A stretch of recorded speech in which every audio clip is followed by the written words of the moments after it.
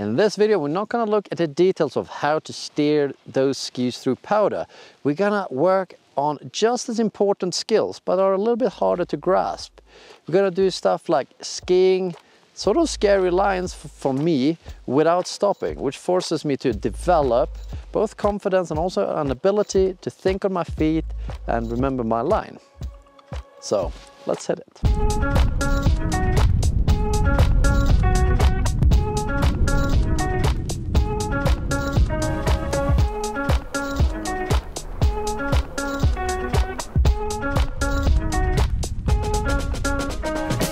We're out here in Locks today and I'm going to teach you 4 drills that's going to help you improve and become a much better freeride skier. The first drill we're going to work on is skiing lines without stopping. Picking a line and skiing it without stopping. This is a great drill and something you'd have to do if you'd ever do a freeride competition. You can scout the line with your eyes, take a photo of it, or even have a friend scout it for you and tell you what it looks like from bottom. And this can help you when you ski to think on your feet, ski. It's gonna be a little nerve-wracking because ideally the line should be a little bit outside of your comfort zone, but yet safe in concern of avalanche risk or cliff or anything that could cause you serious harm. And then when you ski it, you can slow down, but you can't stop. Ideally, you should continue some flowy amount of speed, ski through it. And doing this sort of thing is gonna help you A, remember your lines better, B, build some guts, or you get much braver doing this. And flow. Flow is great. Just swooshing down the hill. Swooshing. I say swooshing. Swoosh, maybe it's Swedish, I'm not sure. Anyway, that's fun. So second way of doing it like I just did, I had Rory scout the line for me and tell me over the radio, go left of that rock, it's a somewhat narrow chute, got a couple of rocks in it. He said enough to make me confident to do it, but also a bit nervous. Skiing into this line, I didn't really want to do it. I really quite wanted to stop to have a safe look. But what I did was I challenged myself, skied a little bit faster than I was comfortable with, but slow enough that if I thought it looked just too sketchy, I could have pulled out. That drill did challenge me in all the ways this drill is good for. I think this is my favorite drill in this video, the game of add-on, or add-on. Not add-on, but add-on. And what you can do here, choose more or less a line. I chose straight underneath a lift, 20 meters each on the right side, 20 meters on the left side, and there's my line. And I suggest you ski it 3 times or any other arbitrary amount of runs. You choose really.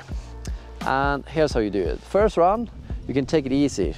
More just ski down in a flowy way. You can give yourself a little bit of time to check out what it's looking like.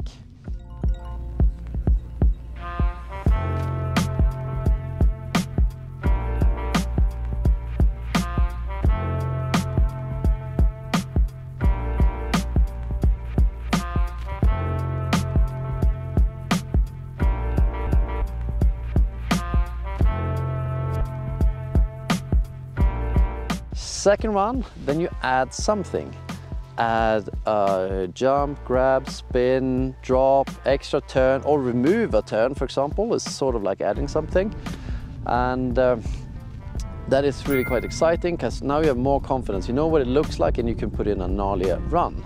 And then for the third run, do the same thing. Mix it up even further to push yourself. For example, when I did 3 runs today, my first run felt pretty good. I was just cruising it, checking it out, making sure that I find the entrance into this little couloir thingies, and I enjoyed it. By the second run, I had much more confidence. By the second shoot, I dropped a little bit bigger into it, and I almost did a punch front flip onto pretty unpleasant snow. Made me a bit nervous, almost crashed over the windblown bullshit snow. So I was like, that was pretty far out in my comfort zone for the day and the conditions. So for the third run, I was like, all right, let's do more jumps. So I was like, did a little spready, checked in a little 360, all things I didn't get too afraid of. I wasn't afraid at all, trust me. Yeah, right. And at the end, I wanted to do a safety grab, but I didn't quite get it because I was a bit of a chicken. I didn't have enough air time to pull off a steezy safety. Could only done an ugly one, so I didn't bother. So that's a game of add-on, my favorite drill.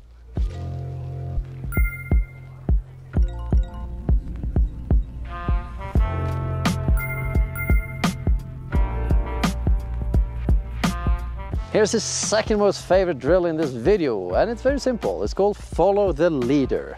It's simple. So, as it sounds, you just follow a person. This person should ideally be better skier than you, and if not better, just a different style. Maybe likes to jump more than you do, or just ski faster. It doesn't really matter. The important thing is that you get challenged, and you should follow the leader exactly. Follow that every turn, every jump, drops and jumps. Try to miss the bump holes, so that's okay to go a little off their track. And this is to challenge yourself, to turn in a different way than you would usually do, or plan to run differently. And most importantly, when you do this, just have fun. It's a wicked time and one of my favorite things to do when I'm out with my friends. Just following along, sending it. So it's my turn to follow Rory now. Let's see if he skis different to me. Oh, he likes icy chunks. Woo. That was quite fun. Oh. Yeah, that was a good one.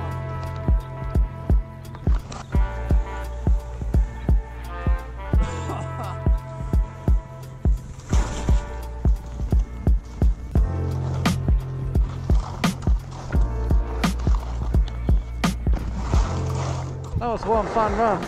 Quite exhausting though. No, that was fun. That was fun. All right, now this drill is quite exciting as well, and it's going to challenge your ski technique a bit more. So what we want to do here is to maintain the same amount of speed down a run that you carefully chosen because of its variable conditions. That could be that the run is tracked out, or it has a bit of wind blow snow, or moguls is also great for this, because any of these conditions are really going to challenge your technique. It could also just be changing in the shape of the slope, that it has like rollers in it. Anyway, when you found that slope, then find a little line through it that makes out one wall of a so-called corridor, and then a second one like that. And then you decided, I'm only allowed to ski on this part of this sort of difficult slope, and then you can choose what size of turns to go down there to maintain the speed. So for example, we could do 2 turns down this whole slope, or you can do like 5 in the same corridor, right? And that's gonna have a big impact on how fast you're going. So the key here is maintain the same amount of speed, and the speed should challenge you a bit. And I really like doing this. That was fun, a little bit exhausting. Thank you for watching. Oh, I almost fell over. Give it a little like and subscribe if you learned anything. I do quite a few freestyle camps for adults. Practicing your freestyle is great for your freeride skiing. But I'm thinking about, in collaboration with great mountain guides and fellow instructors, to start making freeride camps for adults. Would that be interesting? Leave us a little comment below, or add your email in the link in the description if you're interested in that. Maybe we should do it. Anyway, see you in the next one.